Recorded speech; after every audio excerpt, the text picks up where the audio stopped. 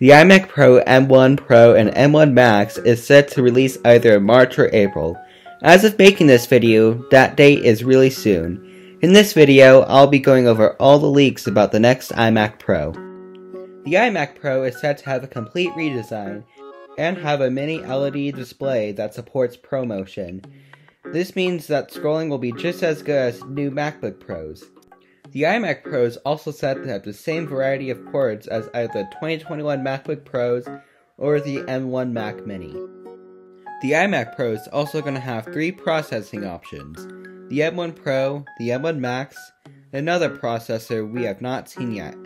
For now, let's just call it the M1 Ultra.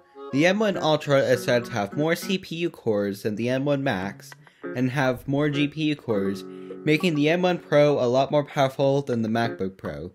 Because the iMac Pro will always be plugged in, it is said that the M1 Ultra can go at very high speeds never seen before in a computer, while being very efficient with power consumptions. The iMac Pro is also said to have a 128GB memory option, which is insane for a computer in 2022. Thanks for watching to the end. Like, subscribe, and share, and what do you think about the new iMac Pro? Would you pick one up? Let me know in the comments down below.